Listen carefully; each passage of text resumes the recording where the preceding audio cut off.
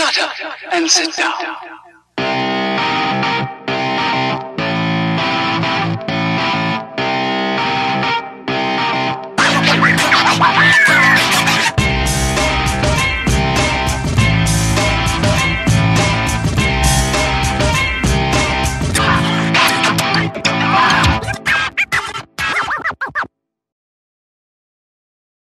So we're going to be talking about authentication for JS developers. So why even care about authentication? Well, in 2020, British Airways, they posted a tweet saying that in a matter of urgency, they were investigating the theft of some customer data. Well, that sense of urgency was absolutely there because they lost the personal and payment card details of more than 400,000 of its customers. And eventually, they got fined about 20 million pounds in fine for breaching the GDPR. Well, actually, that 20 million was a fraction of what the original fine was, because originally it was 180 million pounds, but it got reduced, so they were kind of lucky. And then it stated that the violations could have been avoided because they didn't have any sufficient, security measures in place to protect their systems and network and data. In fact, they didn't even have the basic multi-factor authentication in place. So that's why they got a huge fine. Another example, 2021, for the people that are non-Dutch, this is one of the municipals in the Netherlands. They got hacked because their admin password was as simple as welcome 2020. In fact, they were so bad at doing their security, they publicly exposed their entire firewall to the internet. So basically, hackers could access almost any system that was running for them. A very cool one, a reporter, he hacked an EU council meeting. Actually, it was the defense meeting. He got into that meeting by the login information that was shared by one of the defense ministers on their Twitter accounts. So this one is Daniel. He was actually in the call, and then they called him out for being, it's a criminal offense. But, if you do not go along correctly with authentication and with your usernames, with your passwords, they're very easy to be compromised. And in fact, how easy it can be to crack a password. So if you basically look at a password and you look at the number of characters and then what types of passwords that you have, so from numbers only to all the way to lowercase letters and symbols and uppercase, etc. Basically, the line for having secure passwords is about here. So that means that your users should basically implement a password based off of a string that is 11 characters or longer, which makes them almost absolutely useless. But in fact, there's not even a need for cracking passwords because, people, you can just ask them. So a couple of years ago already, somebody put this one up on the internet for people to check if their credit card was stolen. So people happily filled in the form and checked if their credit card was stolen, and actually just, sharing all of the data with the malicious hackers in this case.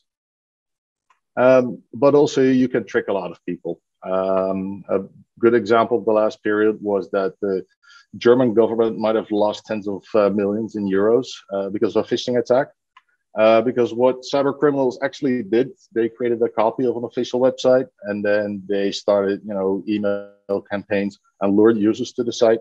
They collected all of their details, and then they actually filed requests for government aid on their behalf, but they just changed the bank account number. And my last one, it's the all-time favorite. It's the password chain sign-up sheet by Sean. Actually, if you see people in offices being this unaware of what type of risks there are with, actions like this, I cannot really blame them. People just do stupid things, mostly not on an intentional basis, but yeah, we do. And that includes all of us here too, as developers. So my name is Niek. Heezemans, pretty hard to pronounce for all the English people. CIO and Senior Online Architect here at Frontmen.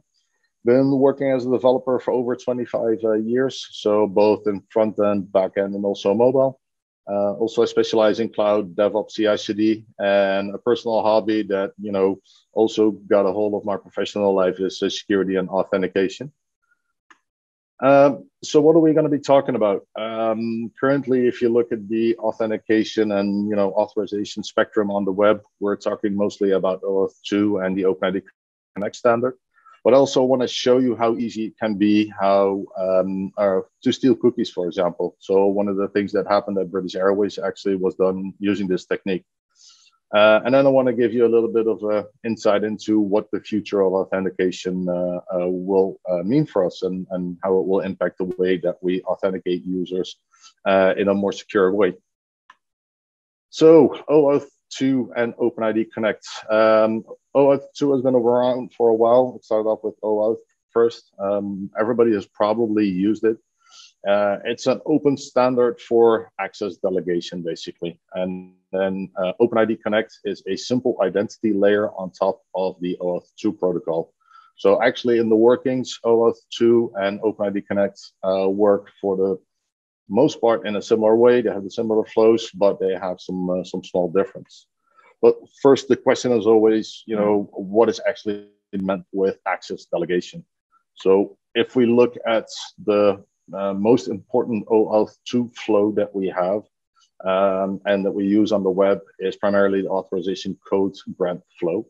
And what that basically means is that if we have a resource owner, so a user agent, so your browser, that runs an application, the end user will be on that platform, and if they need to log in, we are going to be redirecting them to a third-party authorization server. That authorization server is something like, for example, Auth0 or maybe ADFS if you're more in the employee domain. But it's some sort of an identity provider. And what will happen is, from your browser, you will do a request for authentication. So you're going to be redirecting the end user to your authorization server. You're passing in some parameters like a client identifier and some other details. And then you allow the user to log in on the authorization server. Optionally, you can ask for some sort of consent, or the user will be asked for some sort of consent to share the data from the authorization server back to the user agent. And if so, a authorization code will be provided back. Once the client receives that authorization code, you can exchange it for a access token, or in the case of OpenID, both an access token and ID token. And those tokens are called bearer tokens. I will come back to that a little bit later. So once you have those tokens, you can basically, from a front-end perspective, call an API, a secure API, pass that token along. And in this case, it's the resource server. So it will check if that token is valid. If it has any information, it can decode it. And if it's valid, it will provide back the response with the requested information in the context of the user, preferably. So what are then the differences between OAuth 2 and OpenID Connect? Basically, OAuth 2 uses opaque bearer tokens. So basically, it uses random strings for access tokens, also for refresh tokens, of course, just opaque tokens that do not contain any information.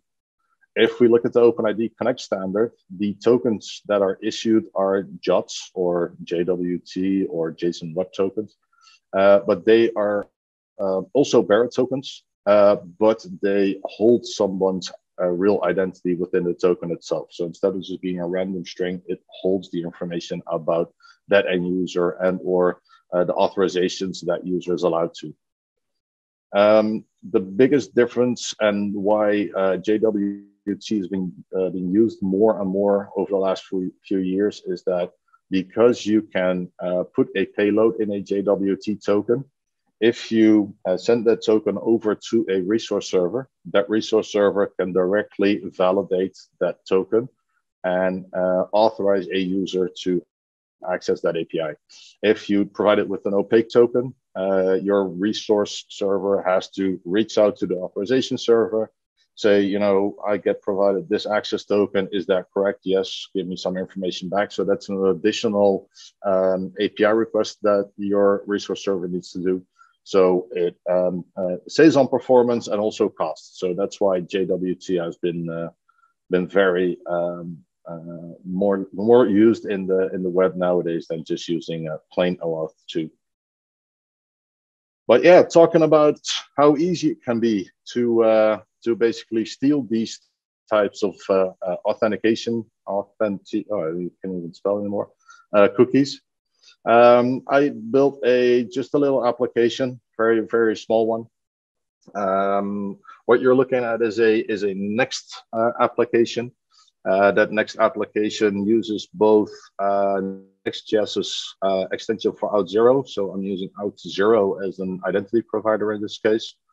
And for people that either apply to Frontmen or working at Frontmen, I use the Chuck Norris API to fetch some jokes. So what you see here is that basically, if I also just refresh it, you will see about 10 jokes by our good friend Chuck Norris, or about Chuck Norris, that are randomly basically fetched. I will refresh it once more. So one of the things that we often see is that API responses contain basically HTML. So there's no point in providing this information to an end user. So what a lot of people do is then, okay, we're fetching HTML. So let's have a look and see how we can basically change that. So instead of displaying it correctly like this, they would say, well, let's get rid of the entire quotes and all of the HTML, and let's just use, in this case, inner HTML for this.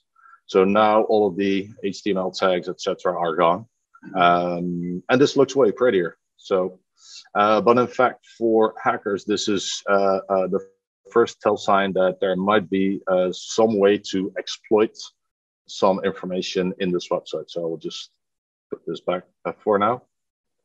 So what I've done, I've implemented the Oauth, Auth0 SDK, but I've also created a manual flow of how the authorization code grant will look within this application. So within Next.js, you also have the React client in here, but what you can also do is say, okay, I have my own API. So what I created is a login API, and let me just drag that just a little bit.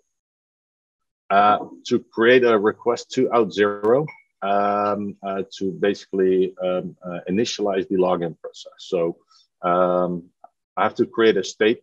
State is being used, so on the return I can validate that this was actually the request that I got from them. I'm going to be defining a response type. In this case, it's for the authorization code. It's set to code. I'm going to ask for some scopes, and scopes will determine what type of information I will get back from the user.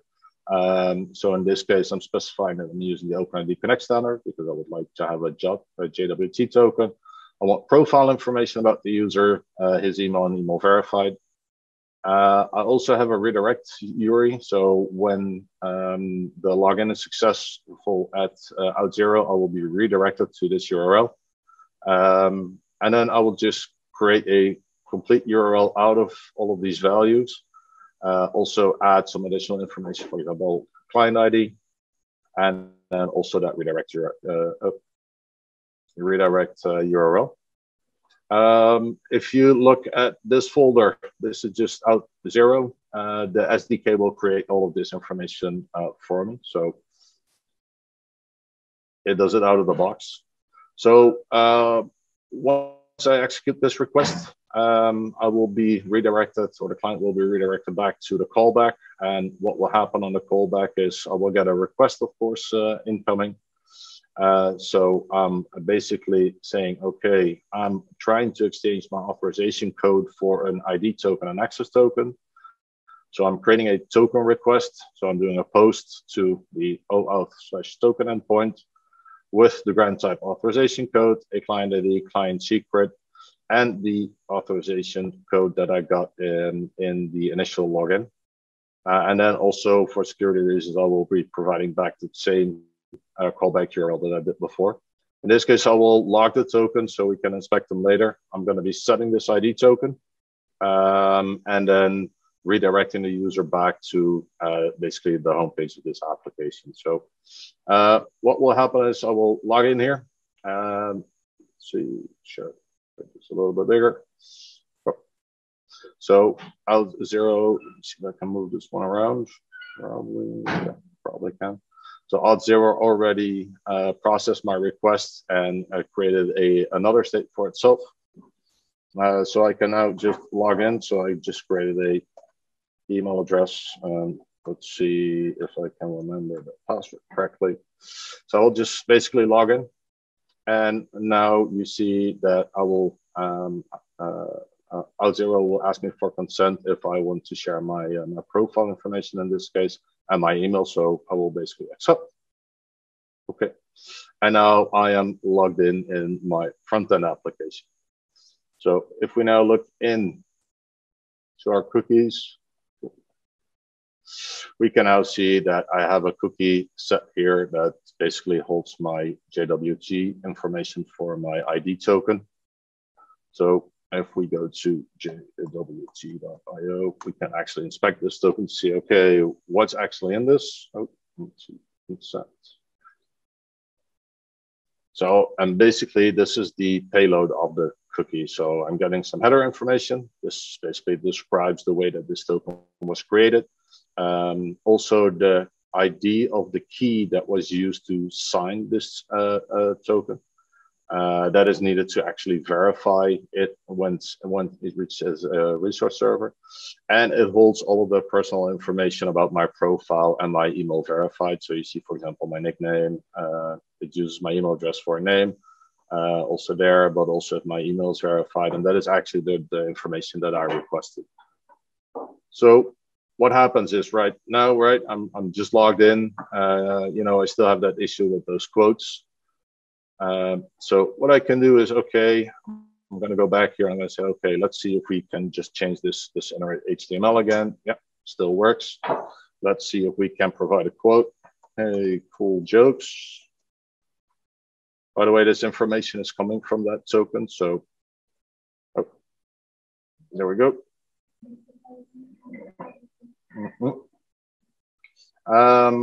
But then some people also allow comments to be basically set as inner HTML. So it shows up like this. And then this is where the problem starts for a lot. So this is where British Airways basically did a little boo-boo because they allow for JavaScript tags to be allowed. So basically what will happen if I submit something like a script alert. So in here, you can see I posted a comment saying, yes, we can execute JavaScript. Well, that's very cool. And the cool part of this is that since it was stored and it refreshes or you know, another user comes to this website, we can actually do the same thing. So it will actually execute that script every time it was there. In this case, I just used local storage to store it, but you know, comments can also be stored in the backend. So what happens if I do something else? What if, for example, I execute a script and that basically no one can see? So I will do it like this, a test. But I will use a script, something like, let's see if we can increase this just a little bit. Yep. What if I say I'm going to create a XML HTTP request with a GET, and I'm going to be hooking it to the webhook site, which is a site that you can see a lot of requests coming in real time. And I'm just going to be sending in cookie data.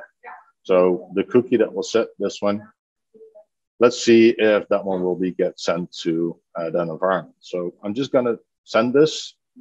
Probably nothing will happen.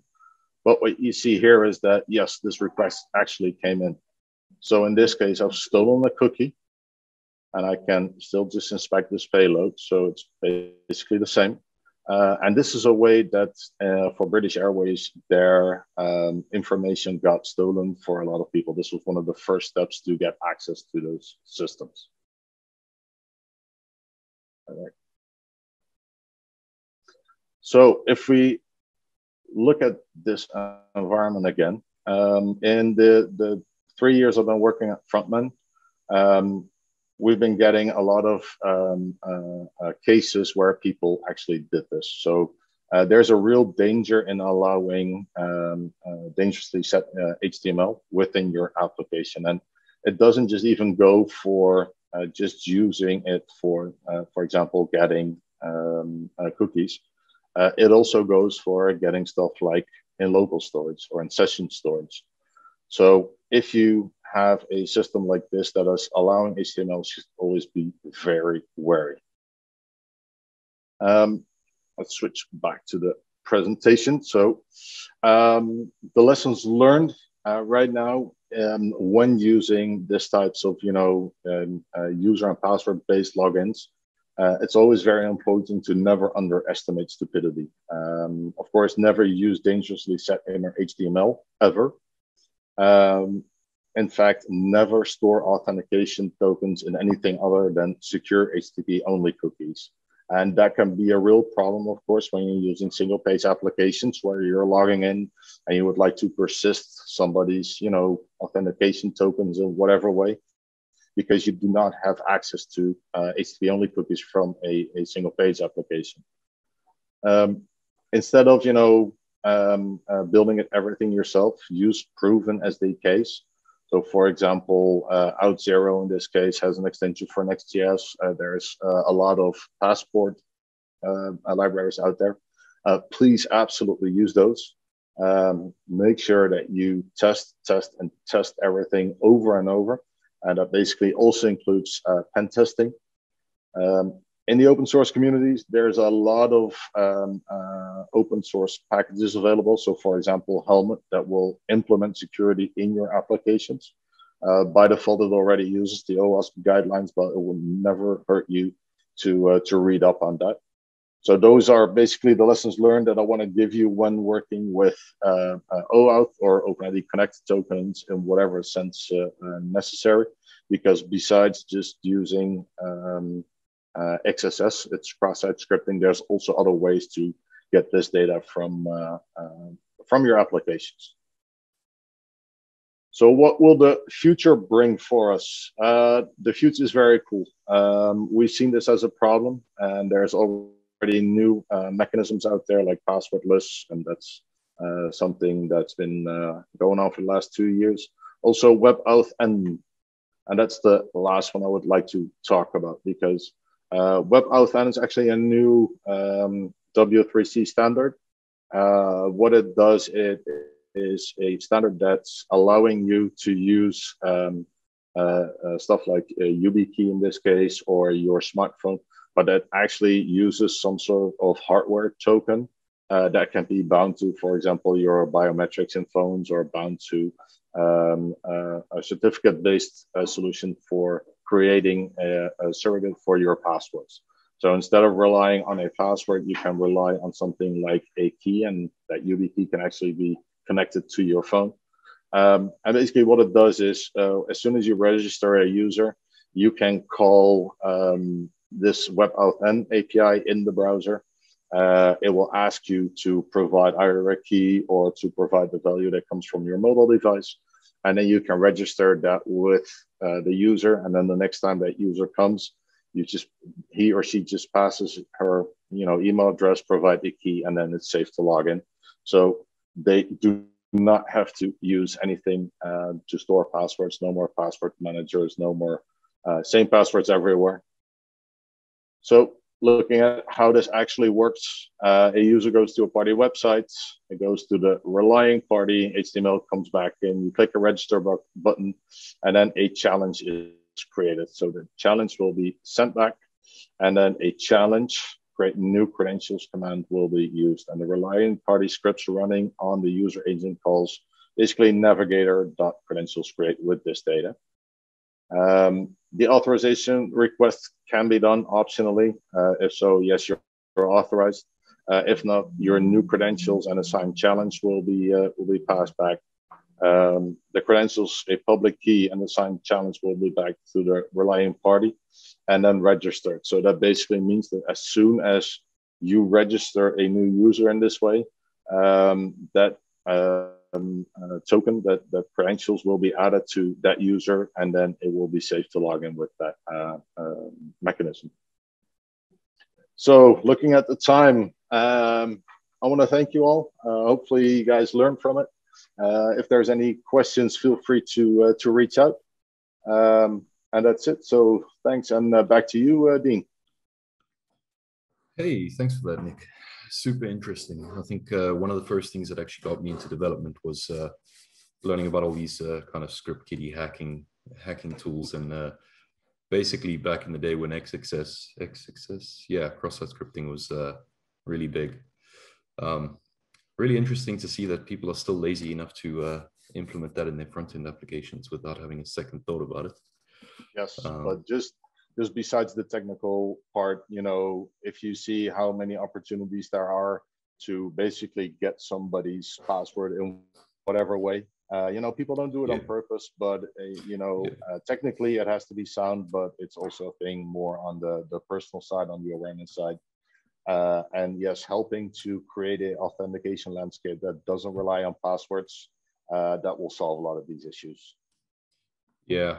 Definitely. I think also a lot of us still work on quite a lot of legacy systems that, for instance, on my last project, we had to render HTML coming from the back end. So so even those that jokes API from Chuck Norris, you know, that can be provided as a free, you know, funny thing to do, and people go like, okay, this is harmless, but actually they just have to add a script tag somewhere and you're screwed. Yeah. Yes. It's pretty common. So I'll get to some questions real quick. I think we only have two right now. I'm going to go with Ararat's one first. He's basically asking if the Oauth widget is free. I'm not sure about that.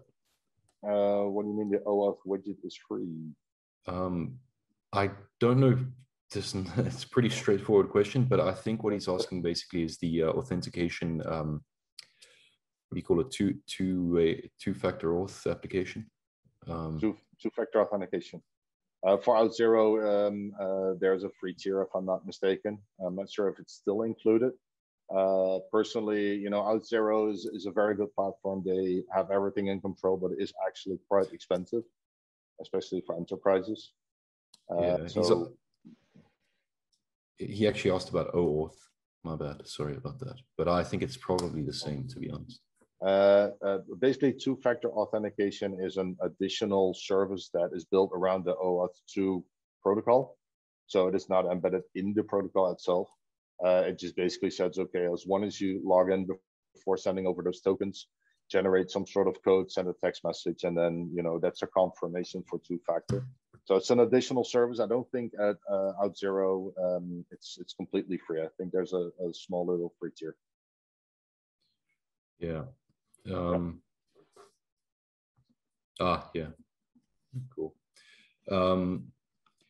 There is another question. I don't. It's more of a statement, I guess, because I'm not so sure myself. But Yellow was saying that the BA Mage card hack was actually done through a modified modernizer version instead of JS injection. I don't know if that's true or not. I haven't read into it. So I've also read that one. Where it originally started, I don't know if maybe that was the actual injection being done. But yes. Yeah. It's not. I wouldn't say it's too much of an in-depth question, but it seems like we don't have that many questions, which is cool. I think everyone pretty much understands exactly where you're coming from, and I think all of us make these stupid mistakes sometimes, and we just need a reminding, right? Yeah, absolutely. So it's always great. Thanks so much for your talk, Nick. I really appreciate it. I'm sure everyone is happy too.